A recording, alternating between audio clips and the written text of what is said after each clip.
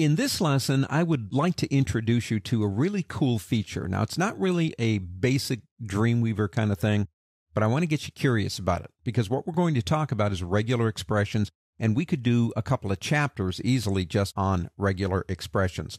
My goal here is to get you curious about them. Now, what are they? What exactly are regular expressions? Now, before I get into that, just remember, technical information is about to be disseminated, so please stay alert at all times. Regular expressions basically give you greater control over your search parameters.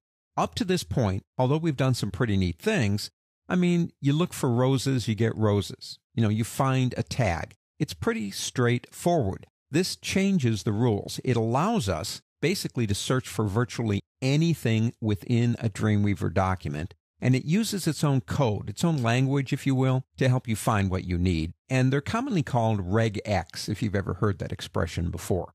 Now let's start out with a little Where's Waldo.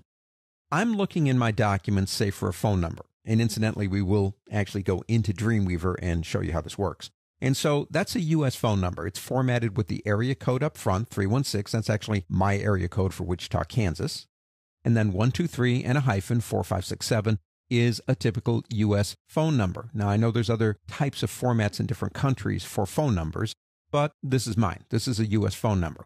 I want to find all the phone numbers in my documents because, I put my phone number in, let's say, contact me at a phone number, but I changed my phone number, and it's on 150 pages. What do? Well, if it's the same number, that might not be too hard. But let's say it's more than one type of number. You're just looking for numbers formatted like this. Well, let me show you the regular expression you would use.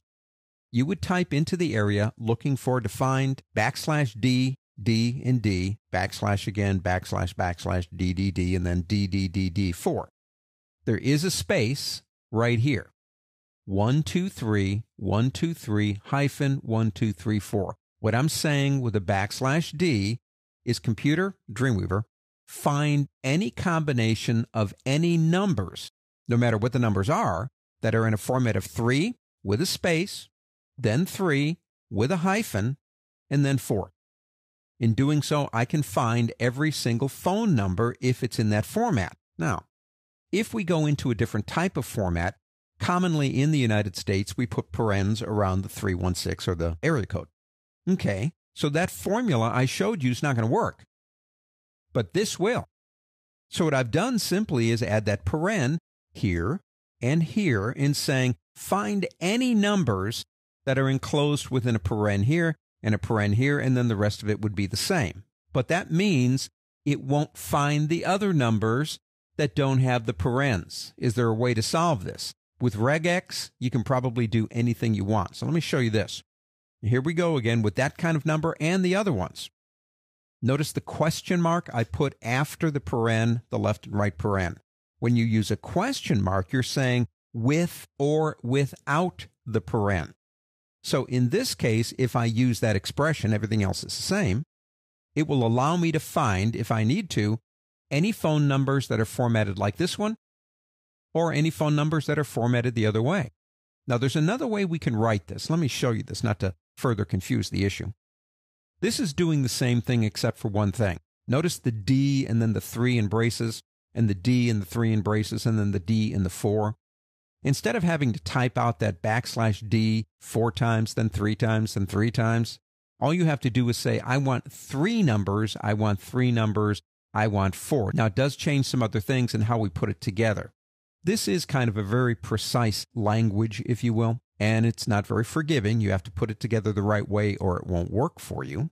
But it is an excellent way to find just about anything you need in a Dreamweaver document. Now, let's apply what we've learned here actually within Dreamweaver. Time to put theory into practice. Go into your pages in our worksite and open up Iris. Okay, at the bottom, I've got some phone numbers for us. Now, let's be realistic about this. You wouldn't have phone numbers in the same group that were in different formats, but it'll help illustrate what we're talking about using these regular expressions. Also, do this first. Go into Edit and go down to Find and Replace. Now, what I have for you is I have those expressions already done. I want you to go into your exercise folder, and you will find a folder called Queries. Okay, that's where they are. Now, all we have to do is click this button right here, and that's for loading.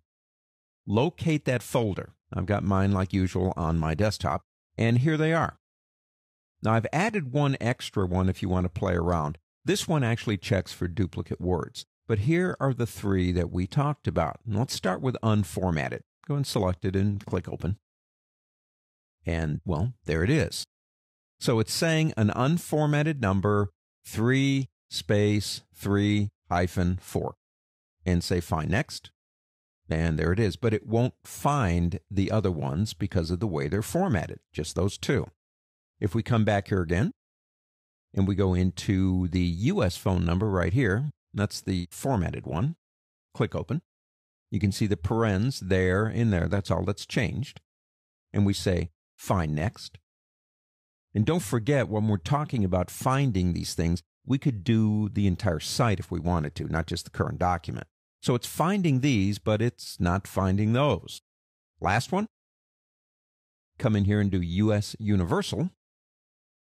And as you can see, there are the question marks right there in there. And we can say Find Next, and it will find them all. Let's do one more thing. Let me go ahead and go back into the formatted one right here. Let's say, for the sake of argument, that we're looking for phone numbers that exist in the 316 area code. And they're on all kinds of pages, but that's what we're looking for. What happens in the U.S. sometimes is, because there's so many phones, and I don't know how it works, but they're running out of numbers, and they're adding and actually changing area codes, where you used to have maybe a 316, and now it's going to be 317 or something. So you might have to look for these to change them. So if we get up here, I'm just going to do one thing. I'm going to remove all those Ds, just like that. Let's see if I can get those.